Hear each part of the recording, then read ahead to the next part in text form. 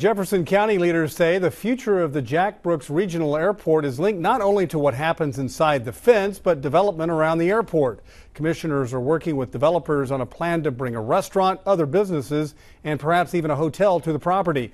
Today, they held a workshop to get an update on those plans.